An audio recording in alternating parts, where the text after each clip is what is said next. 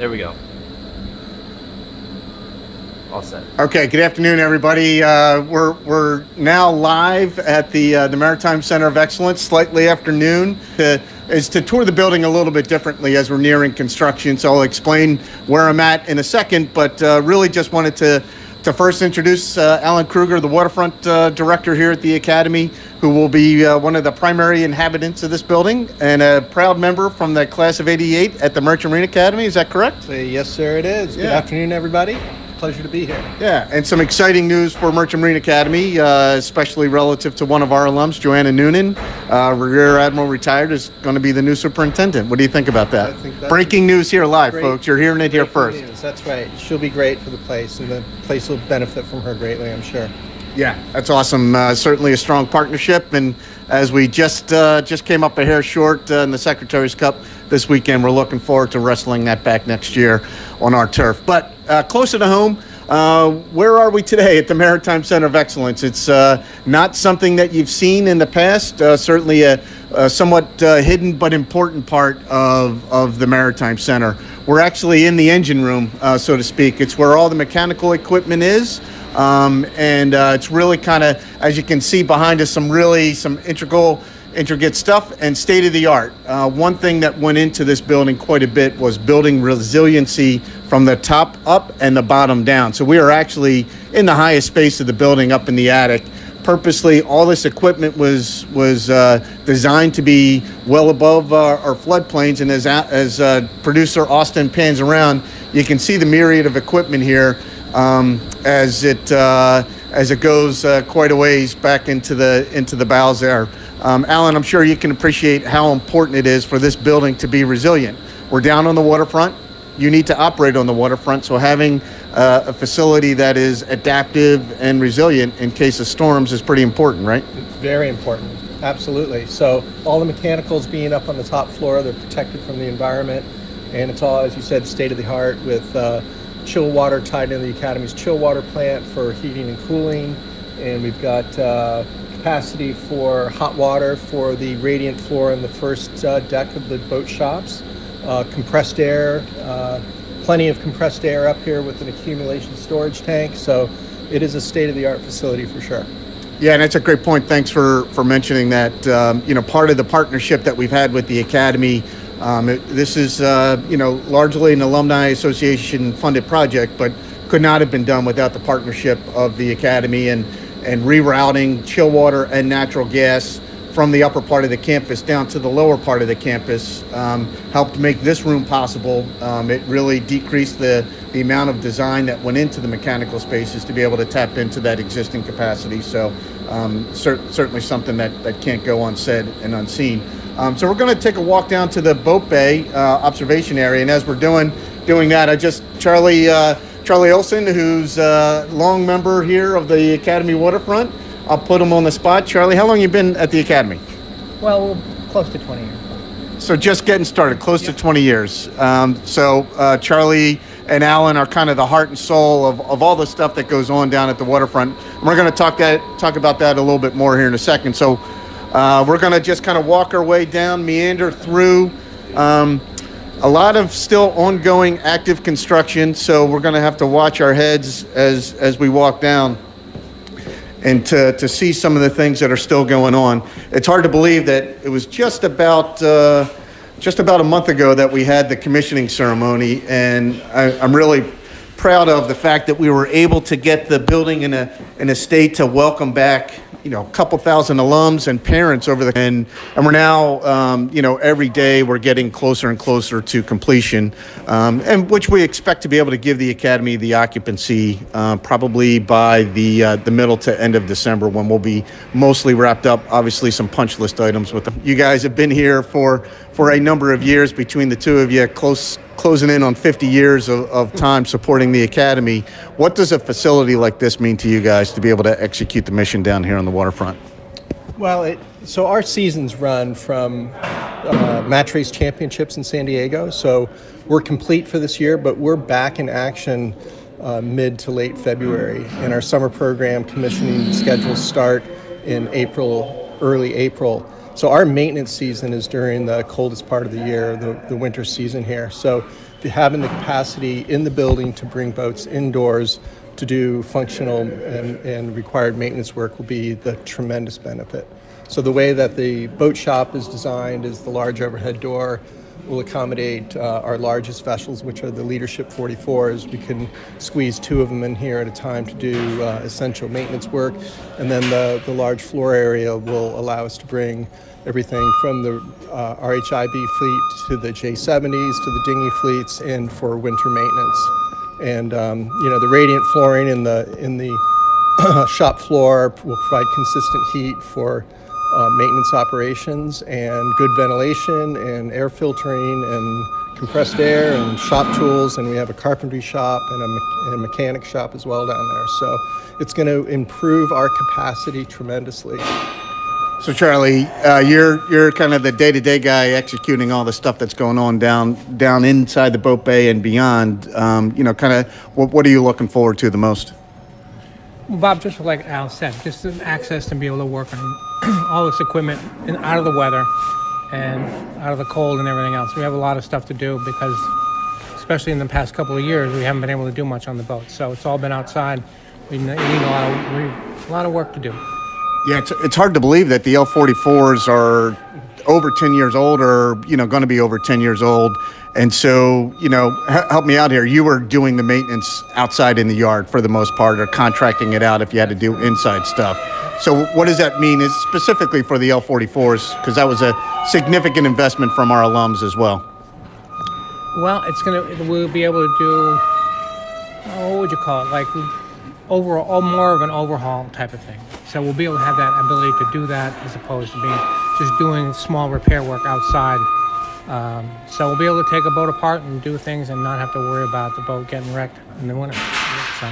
Yeah, fair to say it kind of is an opportune time as these things are not necessarily midlife, but approaching midlife and in boat years, that this is kind of coming along right at the right time.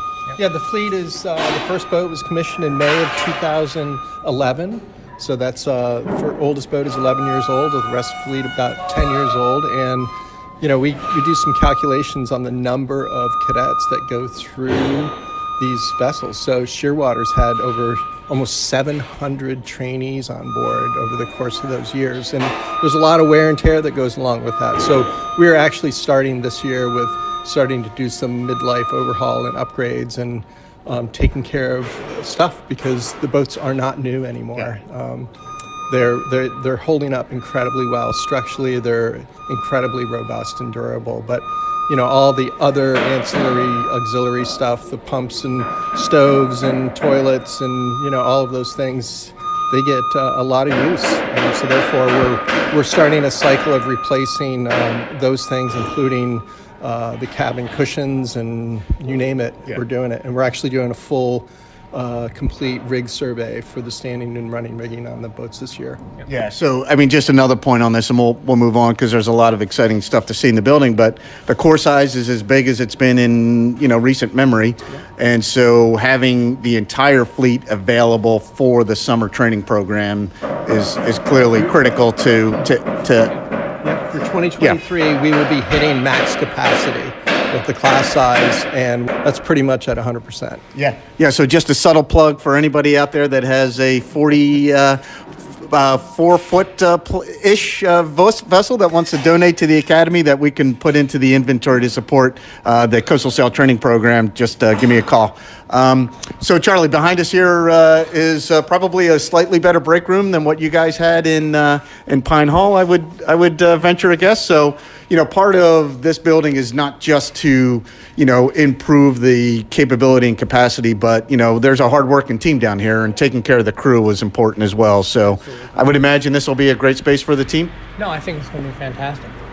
Room for everybody, and you're not eating on your desk and this and that and everything. It's going to be very nice. Yeah. Place to hold informal meetings and those types of things, and just kind of mapping out the year.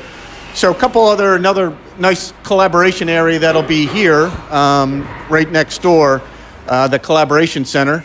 So this will be full of systems furniture with desks for the crew that's down here, for visiting cadets, faculty, and so forth. Just a place for folks to come and work. Alan, this is something that obviously we've been working on quite a bit. So not just the cadets and faculty, but your team as well will have a benefit for, everything from military training, travel claims, and whatnot down here, right? That's correct. So in this room, we'll have 4 workstations for our maintenance personnel that require, a desk and access to computer.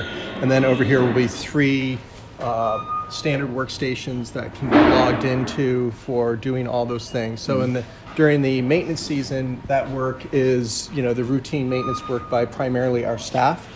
But then when you get into the summer programs, all the ONCs to support coastal sail, T-boat folks doing ship handling class, the people that are kind of in and out of the waterfront will have a place to put their bag down for a minute. Yeah. All right, we're gonna keep moving on, and of course, one more. There's always one more thing. Oh wait, there's more. Well, there'll be a conference. Meet with every cadet individually for a debrief. There will be multiple spaces throughout the building to where if it's a hot day or a thunderstorm comes rolling through or whatever they need to, they can have these little meeting areas, and you'll see them in the building as we go through. The collaboration corners up in the front. Yeah, definitely. This will be a conference table here. The break room will be tables and chairs. So we'll have multiple places that we never had for cadet engagement. Yeah, awesome. Speaking of places where just again, enhanced areas, offices of where Alan and his team are going to be. So, exciting in the fact that there are offices and deserving of the hard work that goes on down here. Something certainly long overdue. But as we've talked about adding capacity and capability, stepping into the new 30-person classroom, this you can't imagine until you turn around just a little bit as producer Austin pans out the window. This is the view that the cadets are going to have as they're sitting through class. Hopefully there's not an attention issue to the instructor on the wall here behind Austin. But again, kind of beating that same drum again of bringing the ability and capability for folks to come down to the waterfront. There really hasn't been a facility to do that. So we've been talking about kind of the back of the house where it's important to take care of you and your team for what you're doing, but really as a mechanism to bring the academy community down to here. Can you kind of talk about that a little bit? Yeah, absolutely. So this we enter into like what we call the public space, right? Where during all the numerous events that occur over the course of the year, starting with day 1 all the way through commencement and then through the summer training periods, there'll be a lot of activity in these spaces. So during the academic year, this classroom will be available for instructors, professors to be able to bring and hold a class down here. It'll be a great space for clubs and teams to be able to meet. And then the Welcome Center area out here, the gathering space, will be primarily, 12 months a year. It'll be very useful, whether it's indoors or in the summer with the doors that open up out on the decks. I can imagine this place will be booked routinely. Yeah, that's certainly the plan, and we're gonna just carefully navigate our way into the Welcome Center. I'm sure we're probably slightly getting in the way. As we talked about, this remains a very active construction site, but really nearing completion as we're kind of getting to the finer finishes. So yeah, Alan, you serve as the maritime front door for the academy, as Mr. Randy Hogan, our campaign chair, has coined that term for us. This is really what we want to do to welcome not just the community here at the academy, all kinds of recruiting front. And then certainly different conferences and seminars and those types of things. But we spent a great deal of time, between our campaign committee working with Dr. Tyler, Randy, yourself, and others, Doug Wisniewski, to get the feel of, you're much saltier than me, so I'm just going to maybe just kind of, what do you feel when you walk into this space? Yeah, I think it's got... when we allowed Smith Group and Greg Mellett we took the cuffs off and said, all right, go ahead and dream a little bit.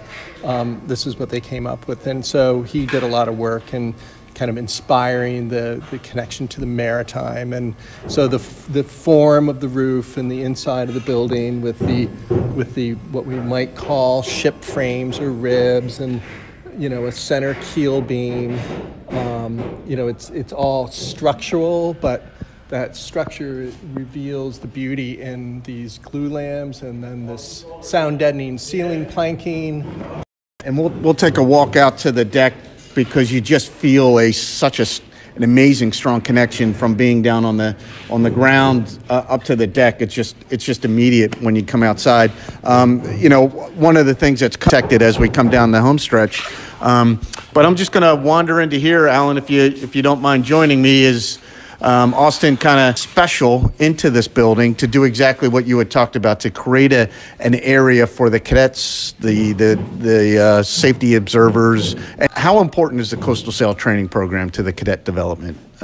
You've had a daughter graduate from here, and you've been running this program for a number of years, so it's hard to overstate it, right? I mean, I believe that our superintendent, Admiral Kelly, says it's 2013 was the first year of using 100% of the new leader through the summer. A couple hiccups with COVID, but he states clearly that it's one of our most effective programs at teaching the basics of sailing, seamanship, navigation in an appropriate domain, maritime domain venue, and in a unique opportunity for officers in a ratio of 6 to 7 cadets. 1 to 6 to 7 is a very unique experience. At that pivotal, the cadre experience, the cadet mid-grade transition course, coastal sail.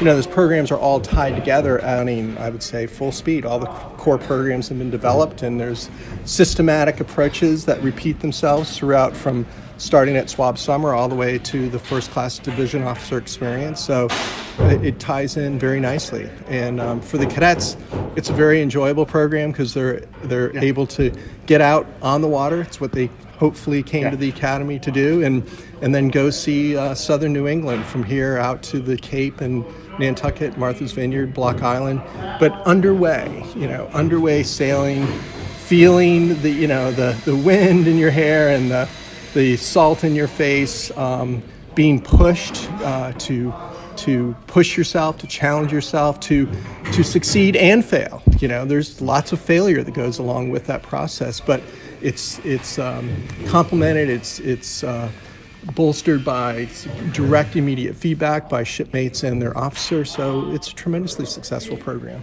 Yeah, and one of the elements of just kind of capturing all of that, you talked about the Institute for Leadership developing the leader development program, have a leadership connection to what goes on, and this area here will serve that in a physical manner. That you can see a TV behind us here. The class of '65 is actively engaged, and we'll send out a link with this as well. To capture leadership stories and what that development was like, either as a cadet or a coastal sail training program being central to that. And that's not just ourselves telling us it's a great program. It's meaningful, and it's relevant, and it's enjoyable. So I think you hit 3 and really provide a lot of value to these programs, whether it's coastal sail or the activities that go on the T-boats. I think what we'll see is there'll be more activity by more cadets, the whole Corps, being able to utilize this facility to get down to the waterfront, and not just in the summer program period. I imagine that these collaboration spaces will be great for goal team meetings, where cadets are meeting at different times of the year during evaluation periods. That's what we envision here, is that we bring the campus more down to the waterfront. Yeah, and we're not even talking about, and we'll do a follow-on program of what's going to happen downstairs in the Science and Engineering Innovation Lab, and how that kind of fits into all this. There's really much more than we could fit in a 30-minute period, but it's, central to this was inspiring a liking for the sea and the lore, serving as the maritime front door of the academy, and hopefully, we've kind of communicated that. And so I think we're going to just end in our last couple minutes. We're just going to take a walk out onto the deck here to just further experience what that connection is to the waterfront. We're just going to watch our step here coming down.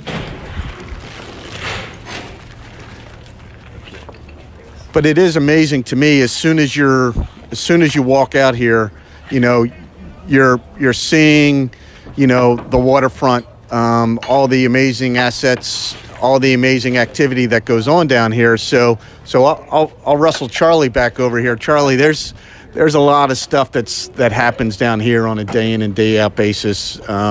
You've been an important part of this project as we've been kind of pulling it together. Just, you know, as you look out on the waterfront, you know, what's the major impacts that you see from the building, just kind of ending where we began when we first started talking? It just makes the whole area more usable, Bob. We have more space down here on the waterfront, so we have cranes with hauling boats, almost not every day, but weekly, doing repair work, you know, fixing outboards, all the ribs we have. We have, you know, over 100 and close to 150 boats here to take care of. So it's a lot of action going on down here. And not a big team. So how many, you know, the waterfront team is a dozen plus, right? Yeah, our maintenance staff is about 12 people. Yeah. So having a facility to be as efficient as possible, I presume, is a good thing. Yes, absolutely. Yeah. Yep. Yeah. So, and it's kind of the last piece here, you know, just to remind everyone, you know, as you look around, you see there's Eagle Pier was replaced, and the Jacobs Rock Causeway, the old timber causeway, was replaced. The whole bulkhead's been replaced with the Superstorm Sandy supplemental funding that we got.